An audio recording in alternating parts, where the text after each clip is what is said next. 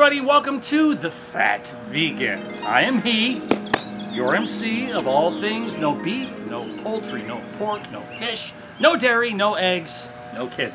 Today, we are at Badass Farms, test plot number 3, where we will be planting Pisum genus Sativum species, better known to you and me as peas. Peas, Mr. Peas. I've got peas, pea seeds, Alaska, and Wando. The Alaskan are the lighter, Wando are the green.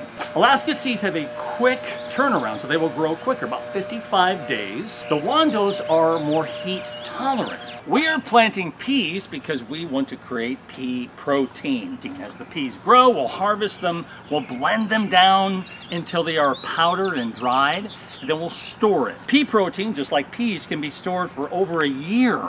So this is going to be good to go for a long time, and then we will add this powder to the food that we create to give it that extra oomph. The way we plant pea seeds, we throw a few down, we throw a few down, we throw a few down. So I'll cover them up, I'll water this like crazy, and we'll see if anything lives. Hey, I'm curious to know how you plant peas. Do you grow your own pea protein? Do you make your own? Please leave your comments in the comment section. In the meantime, thank you for watching today's video, and remember, save the animals, screw the calories.